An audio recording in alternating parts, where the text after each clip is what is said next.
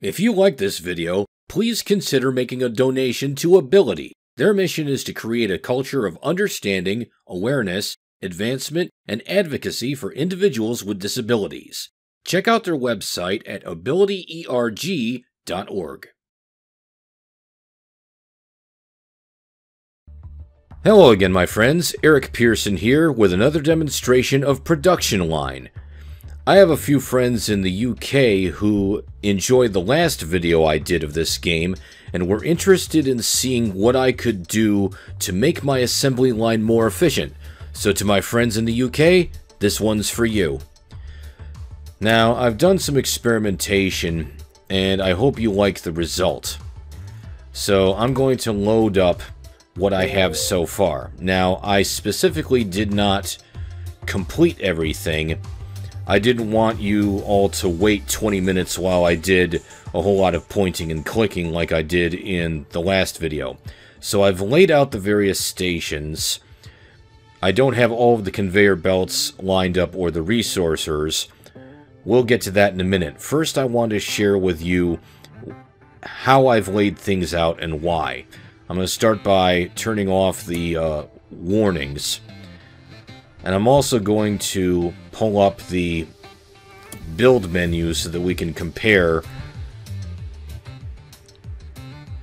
as we go along. So I started out with the axles, front and rear. So we've got the front axle and the rear axle. And then we've got the drive shaft. And then we branch out into two paths to keep backlogs from forming with the axles. So these next pathways are cloned. So we have the undercarriage here and here. We have the fuel tank here and here. Then we have the body. So expanding this menu, we have the body shell, which is under body frame. So we have the body shell here and here. We have the hood here and here. Then we have the trunk here and here. Now, I could have gone deeper into the menus, but I'm also trying to conserve space.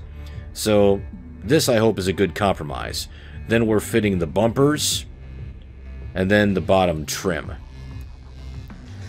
Then, moving along, we're fitting the arches, then the vent, then we're fitting the roof. And then we take a 90-degree turn, go around, and now we're going to fit the door panels. This is under doors here. We have the door panels here and here, and then we have the windows and the wing mirrors. And now we get into paint. Now, paint takes a long time, which is why I upgraded all the technology to run as efficiently as possible. We have the paint undercoat, we have the dry undercoat, the paint finish, the dry finish, and then the polishing the paintwork. Now we get into fitting the engine, and I've split that into multiple stations. We have fitting the powertrain, the radiator, the exhaust. Then we have the wheel assembly, the steering assembly, and now we get into accessories. So we have the lights, the horn, then coming around, this is the internal ring here. Now we have the seats, the windscreen, the air conditioner. Now within dashboard, we have the cabin and the controls, so cabin here and controls here. Then we get into the electronics, and the electronics is composed of fitting the electrical components here and here, and then fitting the computers here and here. And then these two branches collapse into one for quality control. So we have the visual inspection, the performance check, the emissions check. We have a station to rework and fix any defects we find, and then one more generic quality check to make sure everything is still good. And then we come around into a single conveyor down to paperwork and rapid shipping. Now, if I want to, I can put another export station here if I really need it. Now, while I'm thinking about it, we haven't done resourcing yet. I'm going to pause this, and now we're going to put in another resource importer here, and another one here. So now, the next step for me is to build a grid of resourcers to get everything hooked up. So, let's do that now. So we've got all these blinking indicators. Oh wait, I can put a resource importer here as well. Alright, so let's run.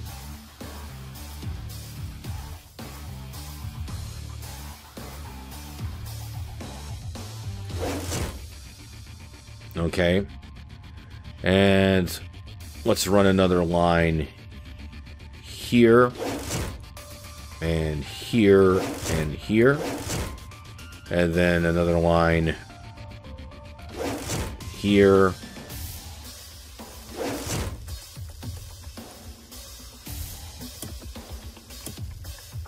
Okay. Getting closer here. I know this takes a little bit of work.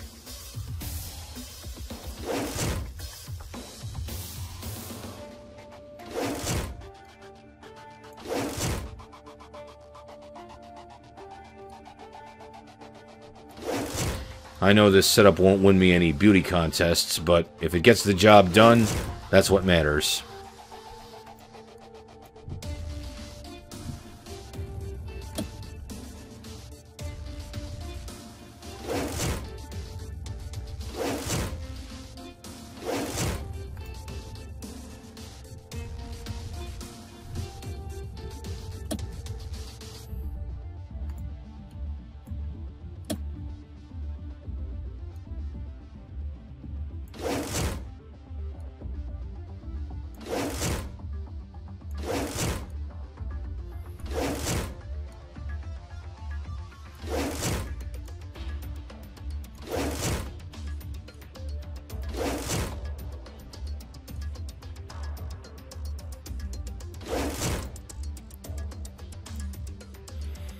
Now let's see, do we have any warnings here?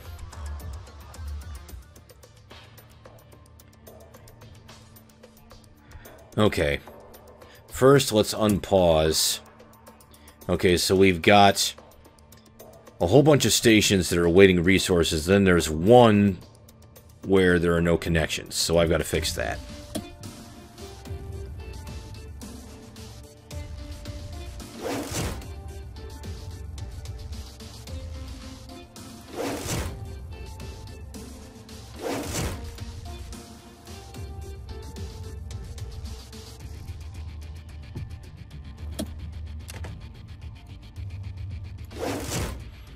Okay, so now they're all saying waiting for resources.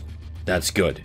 So while we're waiting for resources, I can start laying my conveyor tracks and actually get things running. So this won't take long. Okay, so far so good.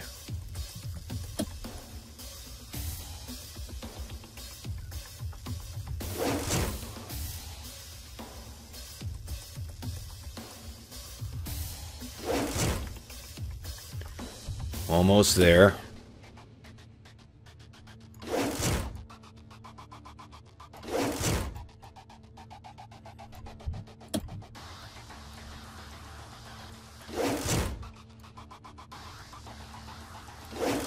Okay, let's see how we're doing.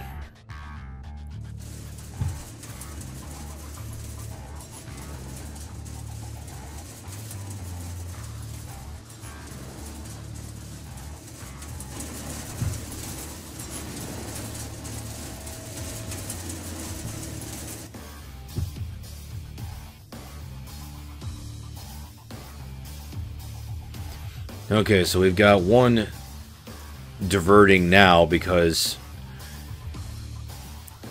things are moving a little slower on this line. And this is what I want. I want multiple pathways to keep the slowdowns to a minimum. And you can see we're doing pretty good over here. So what we're going to do is we're going to start by... yeah, this one's moving along pretty well. I just want to make sure this goes all the way through. Let me fast forward a little bit. So things go as I hope. Just make sure there are no slowdowns here or stoppages. Yeah, things are going pretty well. Okay, so that's good. Alright, so what we're going to do is we're going to follow this car here through the entire assembly process.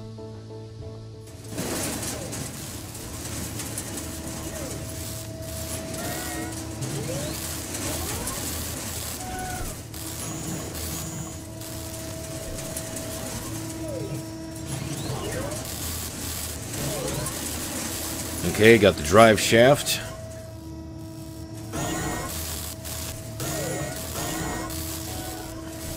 Got the undercarriage. And I'm going to keep an eye out for defects here.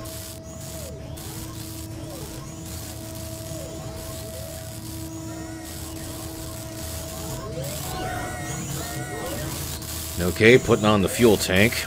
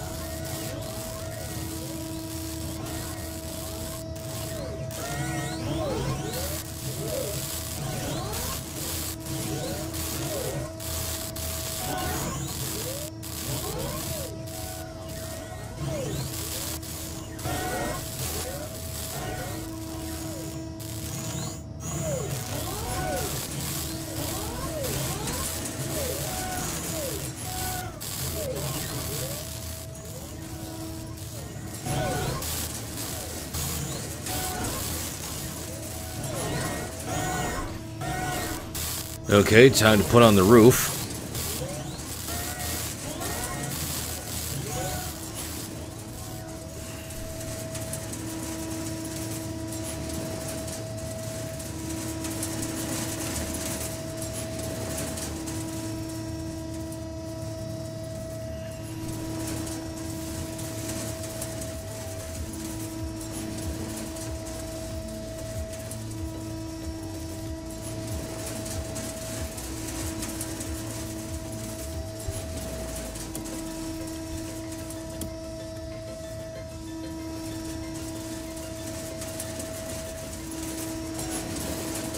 Looks like we've got a slight slowdown here, probably because of the painting process, but not bad.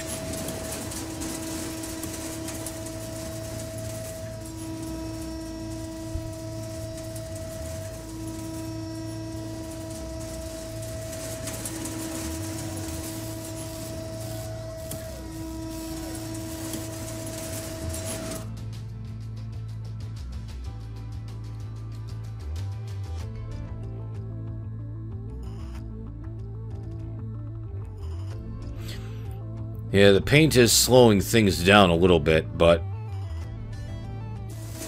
still not bad. Let's keep following it along.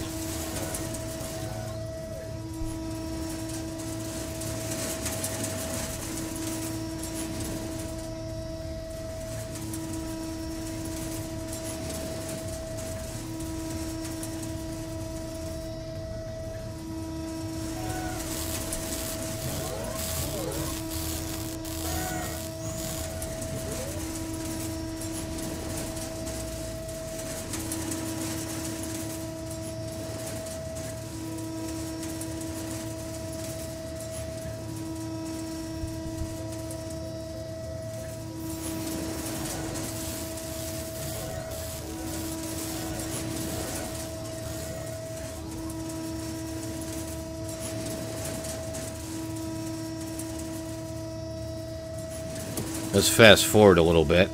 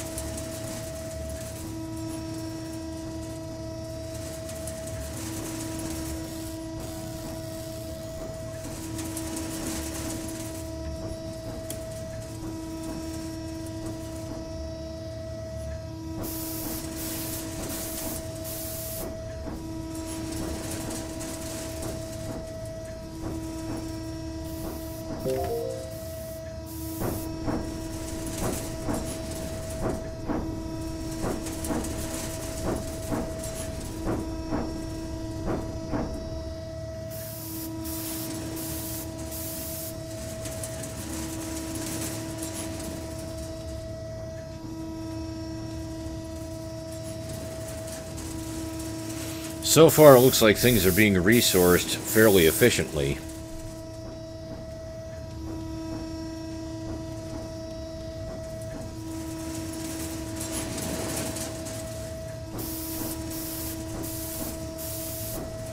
Now, once we get out the other side of the painting process, I think things will move a little faster.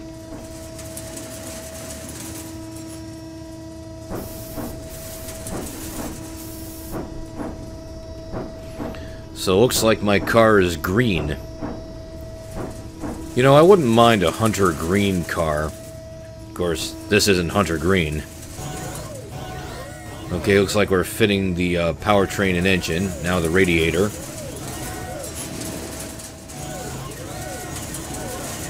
And the exhaust.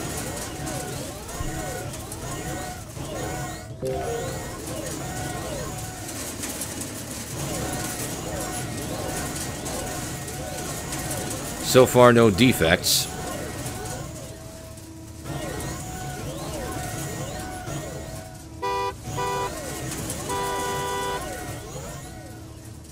Yeah, now we're moving pretty good.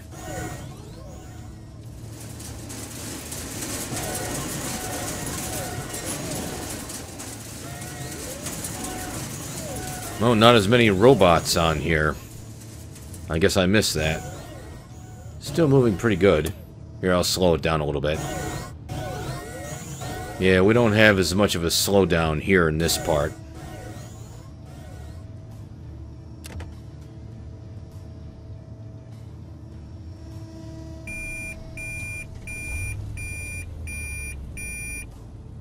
Now doing the visual inspection.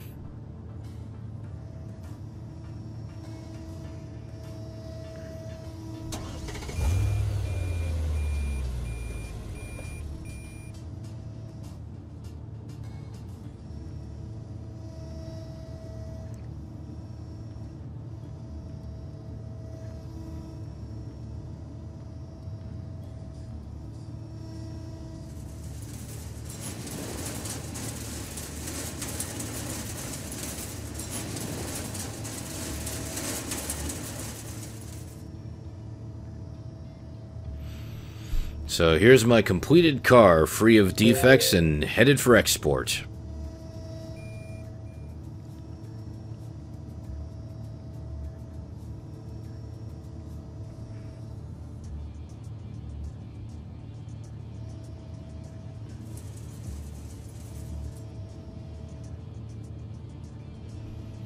And off it goes.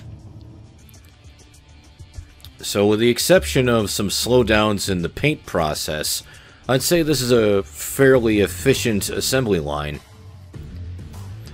So I'd say we did the best we could with the limited space that we had. I suppose it's possible that I could do a more efficient assembly line with an even larger physical space. So who knows, maybe I'll explore that in a future video. But for right now, thank you very much for watching, and join me next time. Eric Pearson, signing off.